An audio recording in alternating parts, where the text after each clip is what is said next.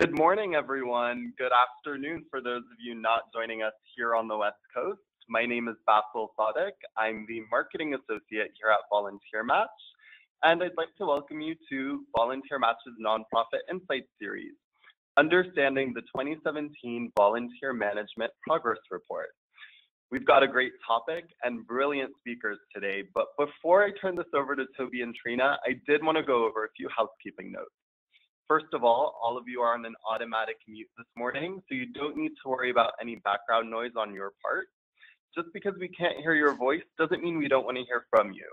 You should see a GoToWebinar toolbar in the upper right-hand corner of your screen. Once you open that up, you'll see the word questions with either a plus sign or an arrow sign next to it, and that's your questions tool. Please feel free to type in your questions as we go through today's webinar, and we'll start answering them towards the end. I'm also going to be live tweeting today, so if you're on Twitter and would like to ask a question there or join in the conversation, you can do so by using the hashtag VMLearn, like VolunteerMatchLearn. And last but not least, we'll share a link to the full report with all of you approximately 1 hour after the webinar ends. All right, without further ado, I'm pleased to introduce Tobi Johnson, President of Tobi Johnson and Associates, as well as VolunteerPro, and Trina Willard, Principal of the Knowledge Advisory Group. Also, Pam will not be joining us today, but she is one of the researchers of this report. Welcome, Tobi and Trina. Welcome, everybody. I'm Tobi Johnson. Trina's joined me. Trina Willard's joined me. We're really excited to share some of our insights from the Volunteer Management Progress Report today. We learned a ton through this research, and we're going to walk you through it. And then at the end, we'll tell you how you can, and Basil will be sending an email with a link to be able to download the entire report. The report itself is 46 pages, so we won't be able to do it justice completely today, but we're going to do our best. So here's what we're going to talk about: the overview and methodology of the research, what we found the key data and findings were. Now, we won't cover all the findings, but you can get all of them from the report itself.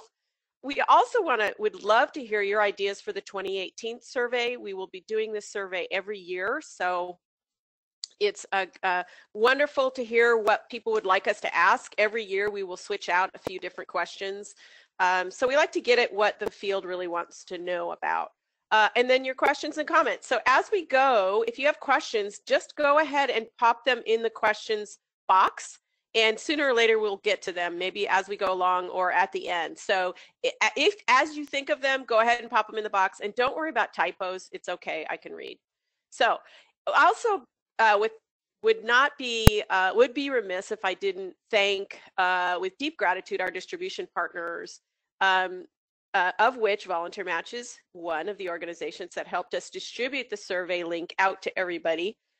And we had Jason Frenzel and Alana Napa, who are both, Jason's a CVA and Alana is an MSW, and they both are very well learned and veteran volunteer managers in the field. And so we had them also review the survey itself, the survey instrument, the questionnaire, just to make sure it made sense. So we got a lot of good feedback just to create something that people could use fairly simply and that could get us the information we needed. So thank you all distribution partners, and Basil, thanks a lot to VolunteerMatch for having us today and also for helping us get the link out earlier this year, last fall. So why did we want to do a survey like this in the first place?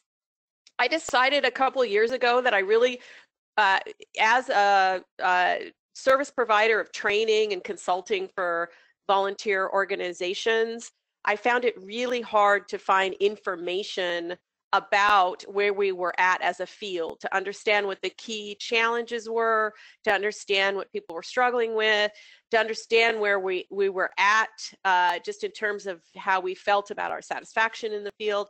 And so I decided that I would create this survey and also continue it over time. And so I didn't just plan to do one survey once and be done.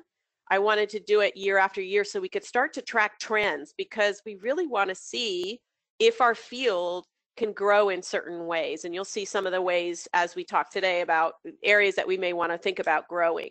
We all need to become better advocates for this field that we all love. So volunteer resource managers really can benefit from seeing how their colleagues rate their own work life, so they can better advocate within their organizations and outside them.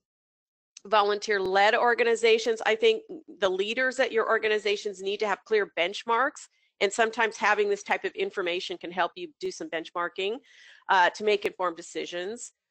Nonprofit consultants, trainers, and capacity builders like Trina and myself really need to know what our greatest needs are for our field. And there's been some eye-openers. Certainly, we keep pretty on top of what people need, and we have both worked in the field for a long time in nonprofits. But you know, there's always something new we learn from the survey. And then, like I said, we're going to do this every year so we can track improvements and emerging issues, because you know, the world is changing so rapidly lately. Even in the last 5 years, there's just been radical change in how we do business in nonprofit with the advent of technology, social media, smartphones, mobile technology, you name it. It's pretty much changed a lot of our volunteer expectations, our organization's expectations, etc. So we want to be able to track this over time. So those are some reasons. Our methodology, just want to give you kind of a quick overview. We had a little over 1,300 volunteer administrators, both paid and volunteer. They were self-selected and they started the survey. Some were disqualified if they didn't work directly with volunteers. So we had about a little over 1,000 complete most of the questions, if not all of the questions in the survey. That's a really good confidence level. When we looked at, we figured out our confidence level, the level of reliability of the survey, we figured on the 1.5 million nonprofits in the US. So that's how we figured out that 95 plus or minus 3.75 confidence level. And that is actually really good confidence for, so we're fairly, as a whole, confident in the reliability of our results. So if we were to take a different set of 1,000 volunteer managers, we would get very close to the same results. So that's good to know. So we can make generalizations about the information that we brought, that we have in our report. We had about 34 to 38 questions with closed and open-ended questions. So most of them were closed-ended, because open-ended questions are very hard to, when you have a lot of respondents, they're hard to handle. So we had to do a lot of closed-ended, you know, check at the box. However, and it's 34 to 38 depending on which country you're from. We had people from 19 different countries complete the survey, and depending on your country, we also then would branch the survey so they would ask what state are you from, or what territory are you from, that kind of thing. And then we had the survey up for about a month in the fall, and then look for it this fall. We'll have another, it open again this fall for next year's survey. And again, we had inputs from colleagues. Our researcher is Pam Capilides. She's at La Trobe University in Australia. You're probably wondering, if you're from the US, why Australia? Well, each year we're trying to expand our reach into new countries, and this year it was Australia. And then Trina's our evaluation and statistician expert. And then we did it via SurveyMonkey. So that's kind of just in a nutshell how the methodology worked. We had 18 countries, 18/19. Somebody said EU. And I'm like, well, what's the EU? What country are we going to call that? So mostly from the US, but we got a lot of folks from Australia and Canada, and then some smaller countries. Most of the people that filled out the survey serve their local city, county, or region. So most of them are not national, or they may be in a national organization, but their office serves a local or localized space. And then the types of organizations, we had a fairly good differentiation of types of organizations, but nonprofits, of course, were the largest. And we did split out hospital, clinic, hospice, because they're sort of neo-nonprofit. Sometimes they're for-profit, nonprofit. And then government, federal government local government was the highest number of governments, but we had a little bit of other government, federal government, state government, that kind of thing. So mostly nonprofits, though, mostly private charities. And then the top causes were, not surprising, healthcare and medical, because those are the large number of nonprofits are in that category. Child welfare, family services, social services, senior and disability, arts and culture, and education and libraries. We also had a lot of other, and if you look in the report, we have a huge list of all of the different causes we surveyed, but are respondent types, but they, these are the top ones. So nearly half of the people who responded to the survey were large organizations, so 101 or more paid staff, and over half, 56%, had budgets of $1 million or more. So these are, so the most of the survey respondents, I would not say that this is a group of very small nonprofit organizations. I would say this is medium to larger, or medium to large nonprofits. So, okay. Demographics. This was one of the first areas where we saw a need for possible advocacy. Our demographics around, well, not actually, yeah. So the demographics in terms of race and ethnicity, the majority of people were white, and in fact, more homogenous than those in the nonprofit world. So in the nonprofit world in general, we have about 18% people of color, but in our survey, we only had 11% in terms, and remember, this is a pretty good statistically relevant sample size. So I think we may have work to do. It's something to investigate further. When Basil and I did our podcast a few weeks ago on the report, we talked about this need for possible diversification. So it's a question. Research always asks you to ask more questions. You know, it always prompts you to ask more questions, and that's good research. Good research prompts you to ask more questions. So one of my questions is this really how our field looks? And if so, how does it affect how we engage volunteers in our communities? Is it an issue or not? You know, I personally would like to see more diversity in our field, in our professionals. So we also know we are a very highly educated workforce. Many of us have a master's, you know, higher education degree, bachelor's degree, half of us do, and then some of us have master's and doctoral degrees. Most of the folks who responded are paid full-time, and many are Department of One, and you may be one of those people that's a Department of One. You handle it all. So, and most don't have a professional certification like a CVA or a CAVS. So that's kind of in a nutshell the big sort of look at the demographics. Job title, and by the way, today we'll use lots of different titles interchangeably, only because we have not settled in our field on a specific standardization of our job titles. So they're all over the map, but the most commonly used is coordinator. Folks have the word coordinator in their job title. And here's a breakdown you can see on percentage of time spent on volunteer management. Only a third of the respondents get to spend 100% of their time working with volunteers. So it's not surprising. You probably know this already because you may be one of those people who wears many hats, but this field wears many hats. So that's an area to think about. Is our effectiveness impacted when we have to spread our time across so many different areas of responsibility? So just something interesting to see there. And then in terms of professional experience, we had a really wide range, which makes me really happy because then we get a very wide range of perspectives. But this is the same as last year. And in fact, this year we even added more categories for years working in the field. And again, we have, you know, last year I think we had 20% with over 20 years. This year we have 18% with over 20 years working in the field. So that's pretty interesting that we have that many folks, but it also points out to me that perhaps we need to think about succession planning. If we're going to lose 1 out of 5 volunteer leaders of volunteers in our organizations within the next 5 or 10 years, then perhaps we need to plan for that succession and loss of institutional knowledge, because it takes a while to learn how to do this job well.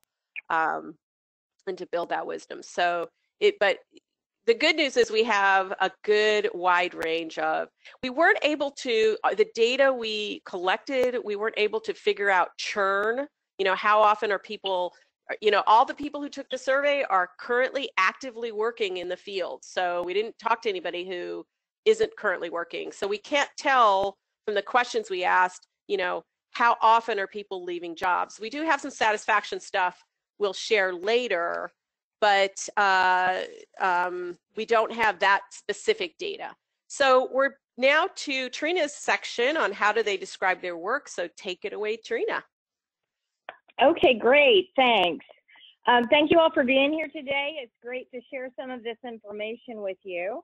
As Tobi said, I'm going to dive into how the volunteer managers that we surveyed would describe their work. And I'd like to start by taking a look at the annual budget. So the annual volunteer program budget. And what we found here was interesting, that about 1/3 of those who responded had an annual program budget of less than $5,000 set aside, which was very, very small, probably not a surprise to many of you, but a very small budget. And in fact, there were 6% that had no budget whatsoever set aside for the volunteer program. Another interesting finding that was similar to something we found last year was that a little over 1/4 of those who responded actually did not know their program budget at all. So they had no knowledge of their program budget. So that was interesting, we thought. Now, as we turn to volunteer roles, we had asked a question this year about the types of volunteers used by the responding organizations. And you see that information on the left side of this slide. These definitions for these categories are not crystal clear. We tried to give some information to provide some guidance as to what each one of these categories meant, but you can see that the breakdown here was that 62% of the respondents indicated that they use volunteers in a regular capacity, regular volunteers, as opposed to other types of categories like episodic volunteers for special events and so forth, or volunteers that served on their board, for example. So there were a number of different categories there that you can see, but those were the 3 most common ways that volunteers were used. And then on the right-hand side of this slide, you can see the types of capacities that volunteers were used for. So what sort of tasks were they utilized for? And this was something that we had asked in last year's survey as well. And you can see that it's very clear that special events was the top area, the most frequent type of task that volunteers were utilized for. And there were over 3/4 of the respondents indicated that they use volunteers for special events. And then there are the items that are listed in bold on that table on the right are all other types of tasks that over 50% of the respondents indicated that they utilized volunteers for. So that includes things like office and administrative types of roles, data entry, outreach, etc. Okay, so if we look at the next slide, we actually from last year, we learned some lessons about other ways to categorize the way volunteer management is occurring. And we developed these 3 categories of where volunteers are placed, and we use that in some of the questions on the survey this year. So those 3 categories are I'm placing volunteers within my own program versus I'm placing volunteers within my organization but in another department, versus I am placing volunteers in another organization altogether. So you see here on this slide that most of the people who responded to this survey were placing volunteers in another department within their own organization. So over half of the sample indicated that that is their primary placement role. And let's dig a little bit deeper into that. So we're going to take each one of those categories and dissect it a little bit. So if we turn to the next slide, we see that we see the number of volunteers that participated annually for those people who place volunteers within their own program. And you see that average number of volunteers placed was 101 to 250 on the right. So that was the average number that we see. About 20% of the sample indicated that they had placed more than 500 volunteers a year. So that was a pretty interesting finding, we thought. So we looked at that a little bit deeper in terms of not only for those who are placing volunteers within their own program, but the number of volunteers that they directly supervised when they were in that role. And nearly half of the respondents who placed volunteers in their own program reported being responsible for directly supervising less than 50 volunteers. So that was the primary finding there. There were about 14% or so that said they directly supervised more than 250 volunteers, which is a pretty big load for most managers, as you can imagine. And then as we take a look at that second category of placement, so volunteers that are placed within your organization, but in another department. Our next slide shows us a bit of data around that. About 40% of the respondents indicated that they placed between 51 to 250 volunteers in other departments within their own organizations each year. The average was in the 101 to 250 range, so on the higher end of that. And over a third of them had actually placed over 250 volunteers in another department annually.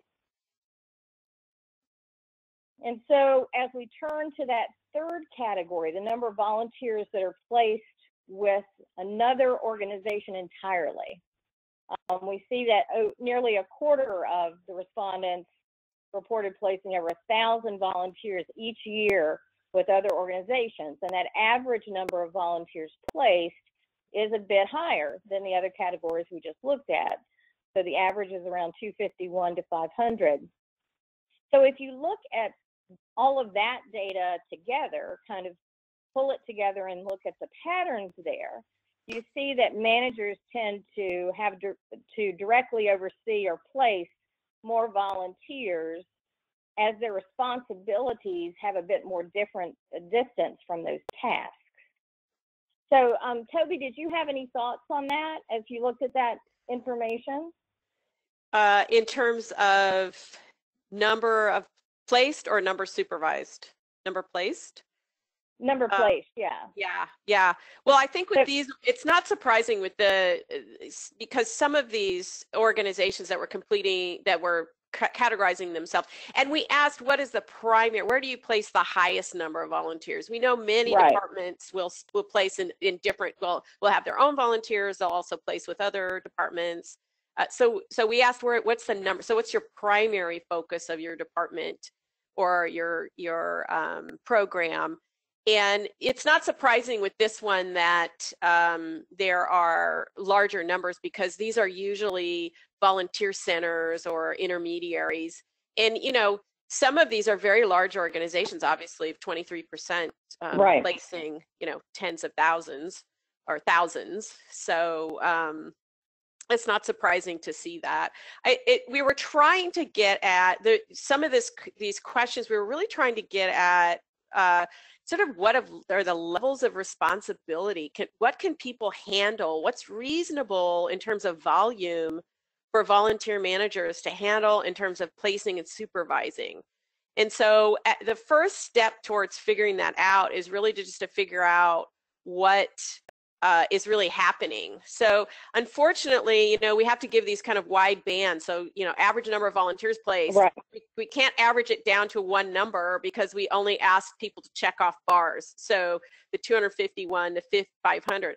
But I think if you're in an organization and you want to advocate for either less or more resources to place more volunteers, or have less expectation of less volume because you just can't handle it, it's too much workload, maybe these charts can help you out with that. But the ratio was really what we're trying to get at, but we didn't really completely get at it this year.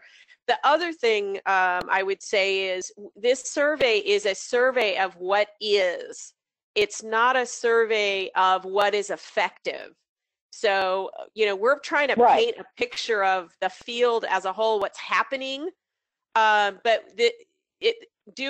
trying to figure out effectiveness using a survey, self-reported survey, isn't the best way to go about figuring out effectiveness. So there are limitations to what we're presenting. Just want to put that out there. Right. This is really describing the current state, if you will, right now, based upon the folks who responded to the survey. So what we're seeing here is that if you are placing volunteers outside your organization, you're more than likely dealing with a higher volume of volunteers. And that in and of itself may be valuable information. Now, perhaps even more important then is taking a look at salary. Yes. Which is something that everyone's always interested in. And we made some changes in the salary questions from the survey last year. If any of you had participated in that, we had asked in the past for individuals to designate the salary band that they were in before. And that's usually beneficial because sometimes individuals are a little bit reluctant to provide their actual salary because it's a piece of personal information. But those bands were a little bit unwieldy to deal with in some ways. So we experimented this year with asking people to give us their actual salary figure. And we had a very good response rate to that. I think we'll probably continue to do that in the future because it is easier to analyze and more precise, of course. So you can see from the first slide here about salary that the average salary in the United States was about $45,000, a little bit more than $45,000. And you also see that the numbers very similar in equivalent US dollars for Australia. Now, those two countries are really the only two countries where we had a sample size large enough to have a finding that's representative, but we did provide the information that we received from a few other countries there just for comparison purposes. But you can see that average of 45,000 or so. And then we started parsing that apart a bit on the next slide. And we look at the breakdown, the salary breakdown by the type of organization, which is something that Toby had mentioned earlier. So we see that for nonprofits, the average is around $41,000 annual salary.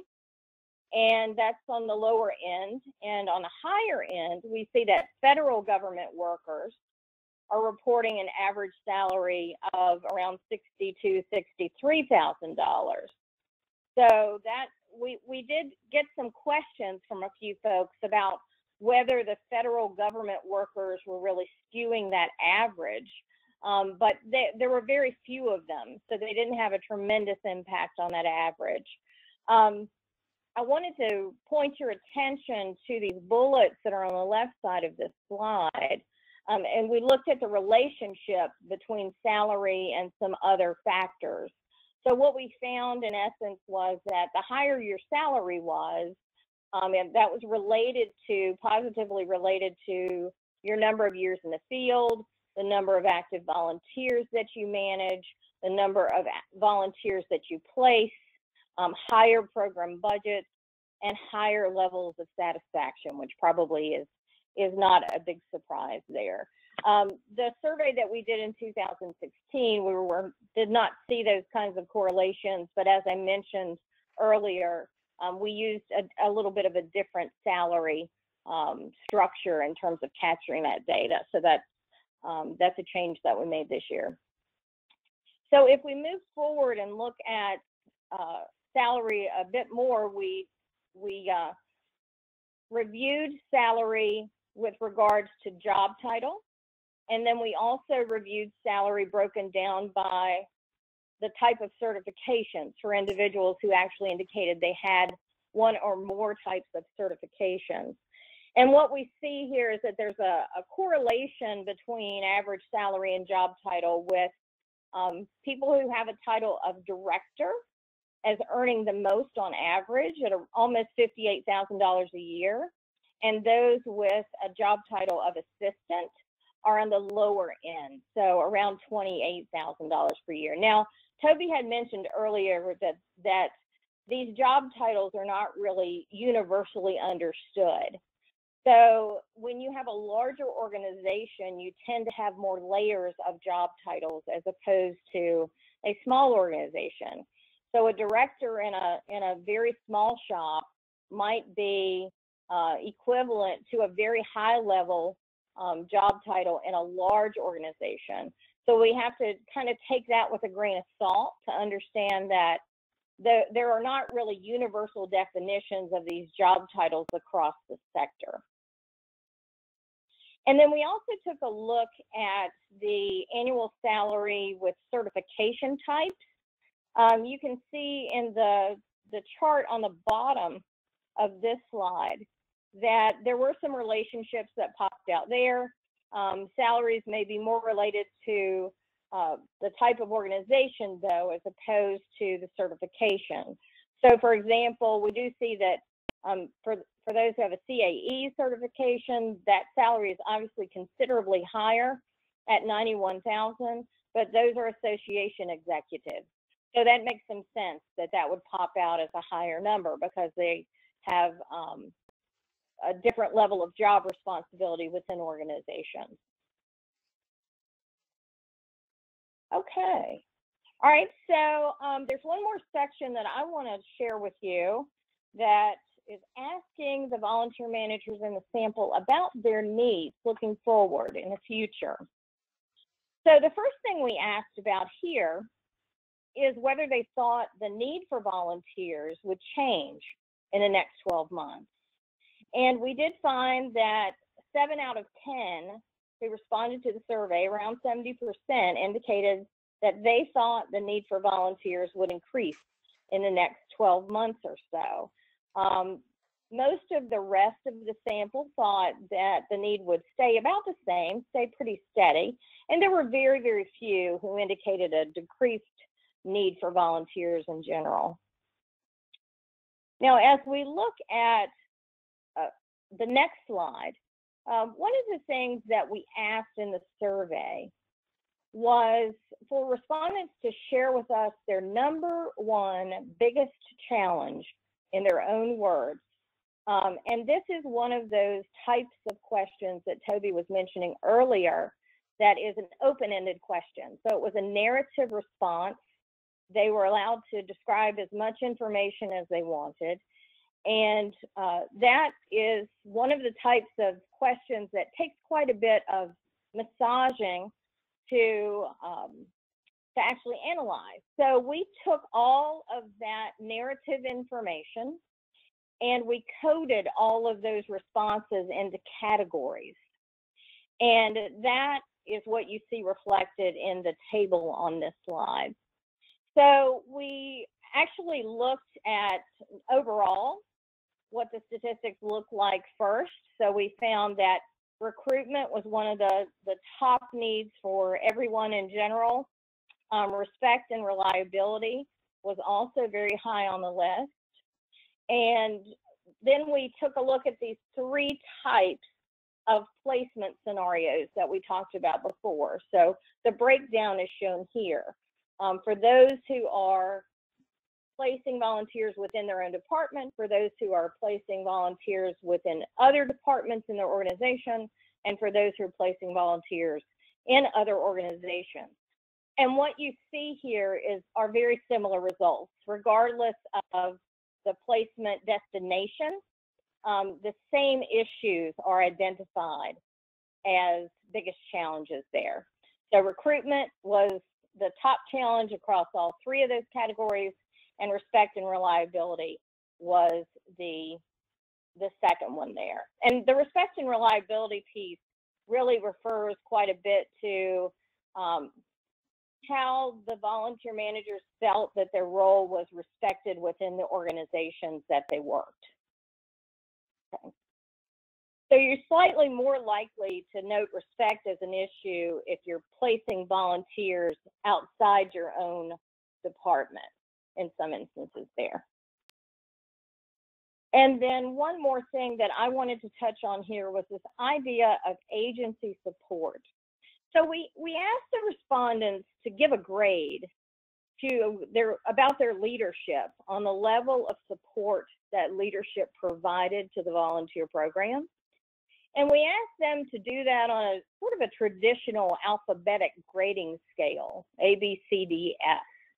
Over half of the respondents gave their leadership a grade of A, which was exceptionally good, or B, which was very good, for their support of volunteer initiatives and programming. But there was a small number, about 12% or so, that rated them on that lower end, the DF end of the scale, which is, of course, not where any of us like to be. There wasn't really any apparent relationship between the number of years in the field and the perceived management support of the program. But we did find that that was an issue that we asked a specific question about this year because it came out very strongly in our narrative results during the last survey in 2015. So with that, I will throw it back to Tobi to start with the satisfaction information. Awesome. Thanks, Trina. Okay, so let's look at our volunteer coordinator satisfied. I know you have a lot of challenges, those of you who are working with volunteers, because we hear about them a lot because we're in the business of helping people solve problems. So our ear is always to the ground around what are the biggest challenges. And this year, of course, we heard again, we hear this a lot: recruitment, recruitment, recruitment. But aside, and then we hear that second layer Trina just covered with respect and reliability. And the reliability piece of that was really more about our volunteers respecting the organization, the program by showing up. So there's sort of the respect on the coworkers and leadership and that kind of thing. There's also the reliability of the volunteers. So those things together made up that respect and reliability category when we were coding the open-ended comments. And they were delightful to read, by the way, just really fun to read. And the report actually has a lot of some of the most interesting comments we included in the report in little thought bubbles, so you can read some of them. But we also wanted to know, are people satisfied? This is a tough job. It is, like I like to say, it is rocket science. People are juggling a lot of different skill sets and responsibilities. It's a people business.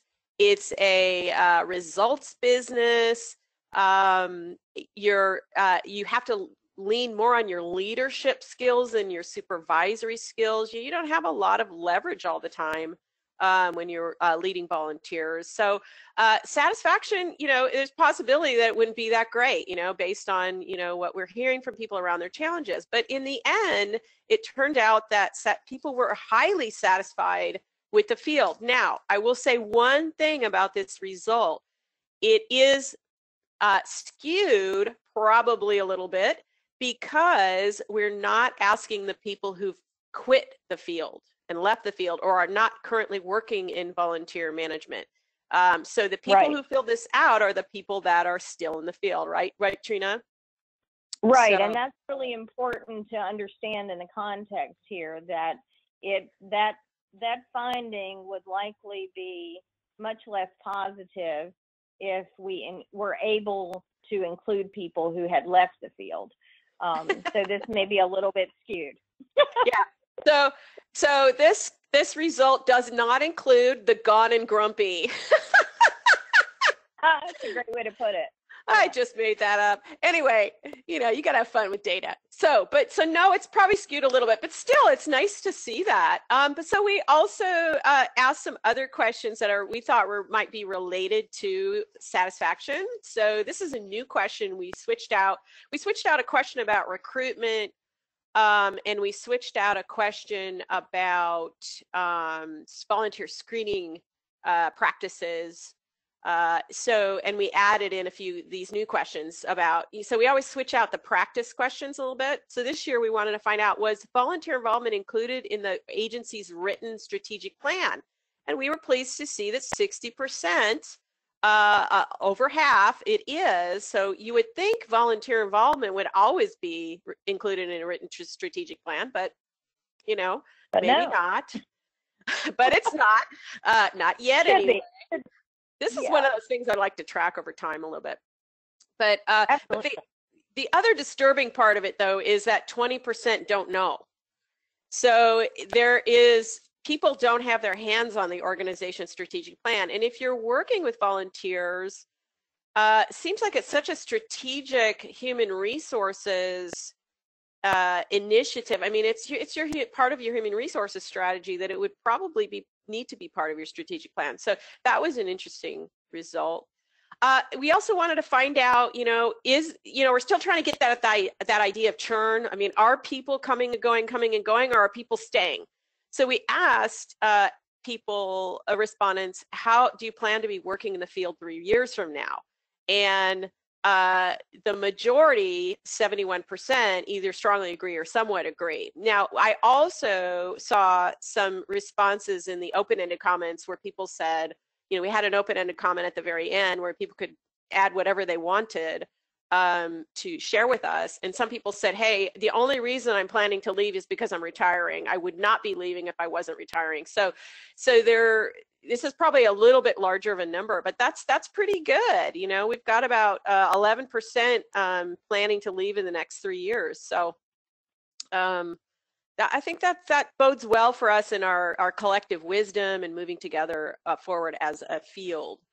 And so that's pretty much all the data we have to share today. Now, the report, again, has lots more. It also has information on, you can read some of the respondents' open-ended comments. But we thought we'd break for a minute and just ask you for next year, for your own personal informational and advocacy purposes, whether within your organization or outside of it in the field, what are questions you think you might want us to include next year? What are things that you might want to know? And we're always asking these questions, and then we so if you can think of any right now, go ahead and type them in. Also, we're going to be sending out the recording and a link to download the report later, and you can actually send me ideas as well. And we go through these, and then we decide, first of all, what's going to help the majority of the people in the field. Is it something that's in line with what we're asking in our survey in the first place? Like, we're not trying to test effectiveness, so we wouldn't ask about that. But we just kind of want to see what's doable and what people want to know, because we want this report to have as much value as possible for you so that you can advocate inside your organization and also outside of it. So Barbara has a great one here. She says, perhaps have a question on what recruiting methods are most effective. That one, perhaps we could do that. That actually has a sort of an end result, right? Trina, what do you think about that as an evaluator? Yeah, I do like that question, because that's something that can actually be helpful to make decisions with, which is what we're really focused on from an evaluation perspective. What can data tell us that can help us change the way we're doing things? Yeah. So if you're able to get some information about what have been successful types of recruitment techniques from the field, then those might be particular techniques where you'd like to focus your time. Yeah. Lisa asks, what kind of software do you use and do you like it? We had some of our volunteer management software friends ask us to ask this question, and I said, well, we're not going to put it in this year, but maybe next year. So yeah, that would be interesting to ask. What types of software do you use? Maybe specifically on volunteer management software. If we ask just software in general, we'd probably get it too long of a list, but Caitlin also asks, what system do you use to track your volunteer program? So that's similar to this, what software do you use? Right. So yeah, any other questions you think we should answer? Things you'd like to know from your peers, or things you'd like to have information to back you up when you're trying to make a pitch to management for more resources.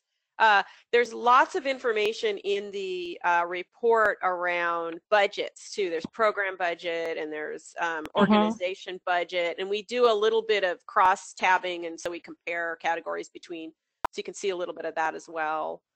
Brandon says, beyond recruitment, I would like to see the trends of effective engagement. Yeah, it's tough for that one, Brandon, because everybody's with their criteria for what they think is effective is different. So we'd have to think that one through. I'm not sure we could do that. What do you think on that one, Trina?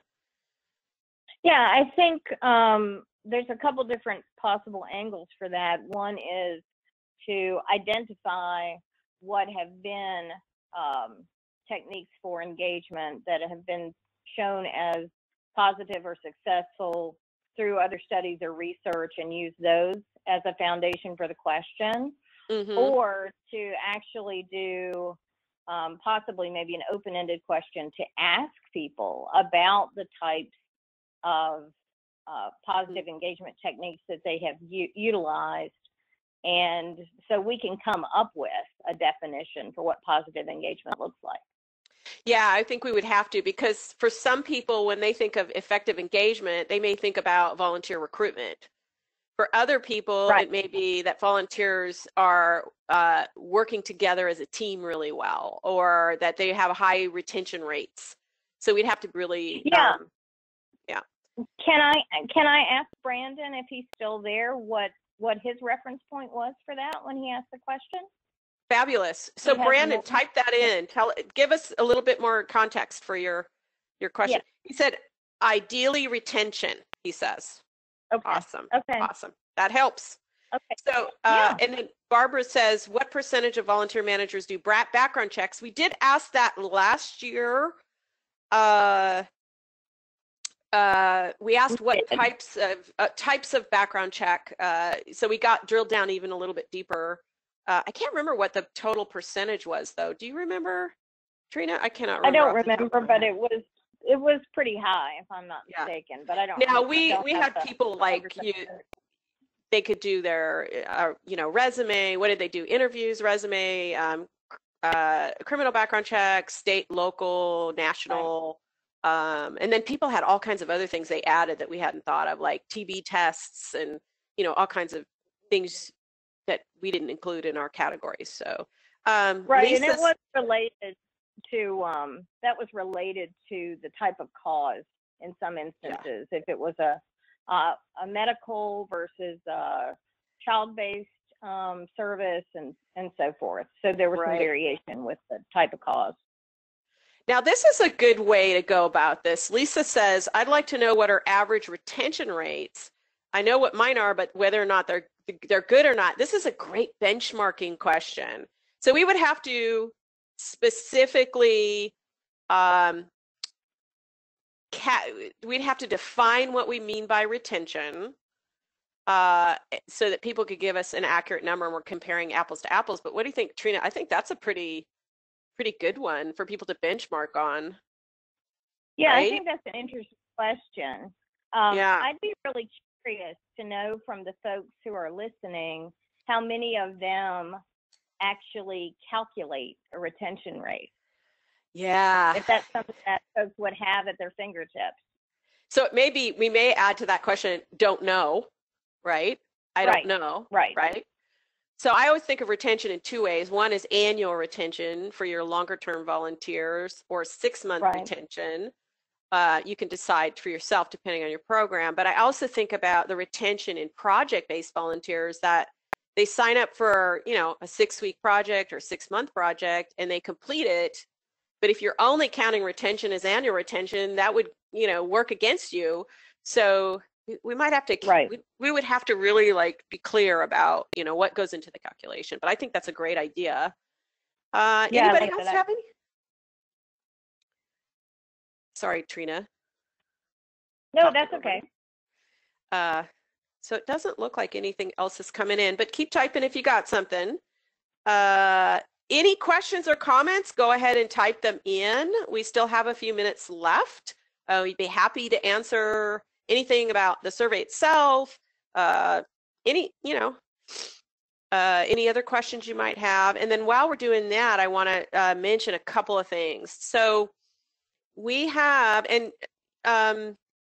Basil, can you put these links in, this link and the link on the next slide in the chat so people can click on it if they want and check it out. We're also going to send out an email, or Basil's going to, with a link to get the report. And we have the report on our website, on the VolunteerPro website, and you can opt in to get it.